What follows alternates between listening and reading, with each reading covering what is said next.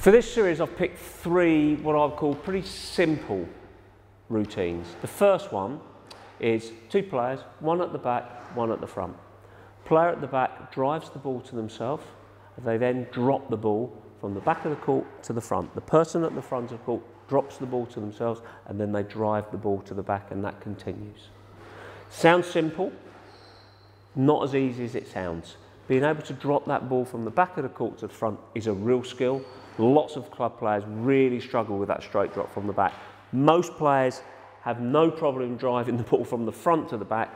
And I think if we think about coaching, most coaches anchor themselves at the back of the court. First things you do when you get on the squash court is bludgeon the ball to the back of the court. I like this practice because it brings in the softer skill. It allows the player at the front of the court to feel the ball and then lift the ball to the back, and allows the player at the back of the court really to start to develop that softer skill of being able to take the ball to the front of the court with a soft drop shot.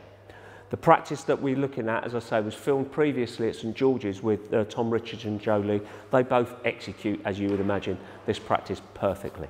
So what we see Joe getting nice and low in the hips, playing a lovely straight drop with a little bit of gentle movement out. Tom doesn't actually feed the ball to himself. He actually puts the ball in, pushes the ball to the back. Again, Joe getting nice and low in the hips, pushing the ball to the front, and obviously you switch this and do this on the other side. As you can see from the routine that Tom and Joe are doing, they're obviously executing the practice really well. There is movement.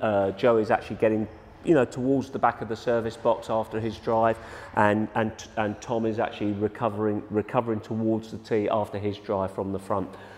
General problems you find with the club players, they tend to be very static. They don't tend to be moving with the ball. There tends to be this not being able to drop the knees and bend at the waist. They tend to just bend over, so then impacting on what actually happens with the racket face. It looks real when Tom and Joe do it. It looks like it could almost be a rally. They are really working on precision, weight of shot, height on the front ball, accuracy. These things you need to be thinking about all the time. Otherwise, as I said previously, what are you actually practicing? There needs to be a purpose.